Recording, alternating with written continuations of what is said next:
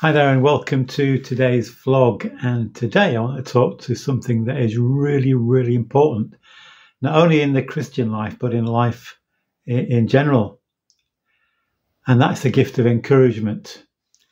I mentioned before that I've started doing the park run, our local park run. Now, park run is something that happens all over the UK and I think abroad in some places too. And so people meet in parks up and down the country on a Saturday morning, 9 o'clock, and go on a run, or you can walk if you like, of 5K. And since I started doing the Couch to 5K program and did that, I thought, well, let's give it the park run a go. And I've done 3 so far. Not easy, but kind of enjoyable, especially when you finish. My time's coming down slowly, bit by bit.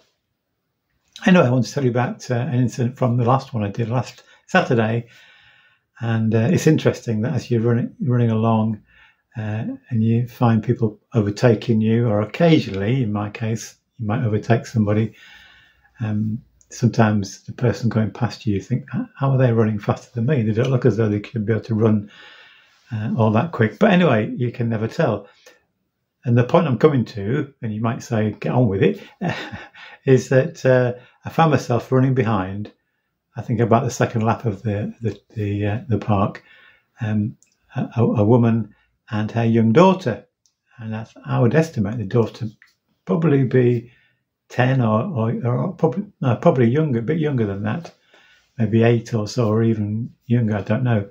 But the mum was kind of encouraging her daughter on the run. And you could tell that sometimes the daughter was flagging. She wanted to stop or slow down. And mum was saying, come on, come on. Occasionally mum would get hold of the little girl's hand and help her along. And the little girl kept going. And I thought, well, I'll just follow them for a little while. And then as I got closer to the finishing line, Mum said, come on, we're nearly there now. Let's just give it a bit of a sprint. And so they set off quicker, and I tried to speed up too. I did a little bit, but they crossed the line before me. And it was, I was just thinking about the great example that mum was of encouraging a little girl. The little girl wouldn't have, maybe wouldn't have even completed the course, or certainly wouldn't have got round in that time unless her mum had been there.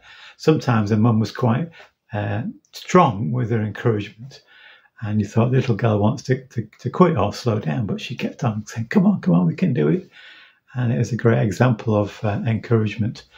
And that reminded me of a couple of weeks earlier when it was one of our granddaughter's sports days. We went along and we sat near a mum whose son was in a particular race, and the mum was shouting real encouragement, and even when he'd finished and he didn't win, but she's saying, you're brilliant, you're the best, you're amazing, I love you so much. And you can just imagine what that did to that little lad, that boost to his self-confidence. And his mum was so proud of him, even though he might not have finished first. I was talking not long ago to a long-standing friend of mine who many years ago felt God calling him to the ministry of a local or lay preacher within the Methodist Church.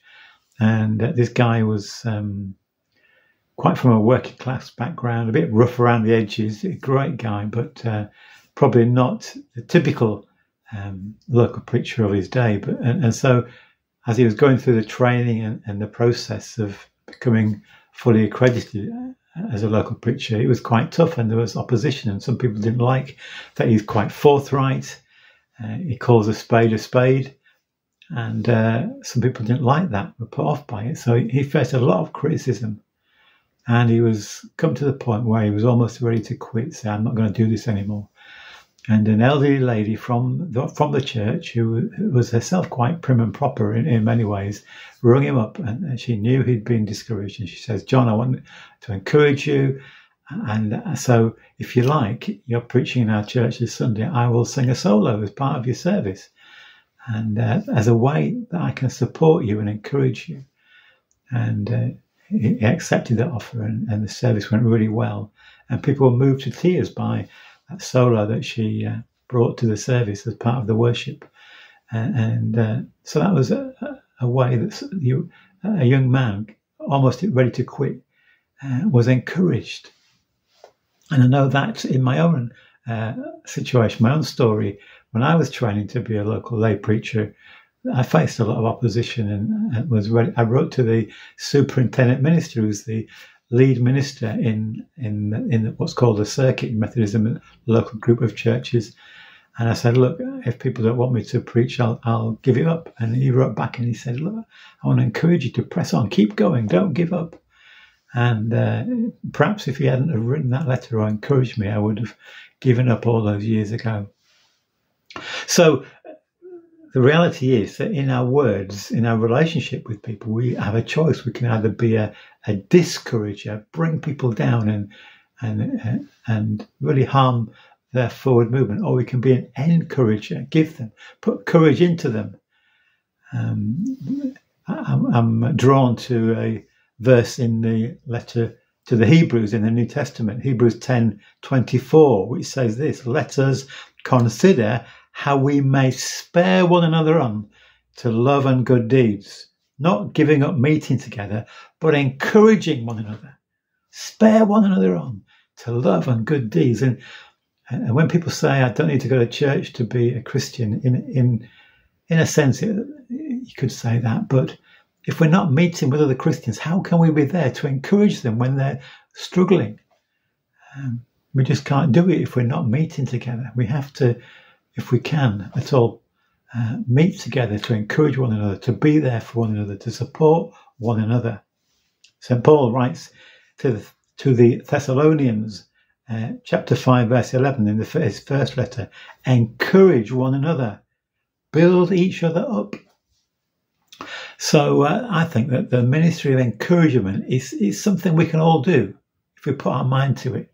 And it's one of the greatest and most important gifts within the life of the church, and indeed within our families, with our friendships, our work colleagues. If we can be an encourager, that means such a lot. And you know as well as I do that we all need encouragement from time to time. So there's the challenge for this week. Set your mind to be an encourager. And to those who encourage you, tell them how much you appreciate it. Thank you so much, as always, for listening today. God bless you. Have a great week.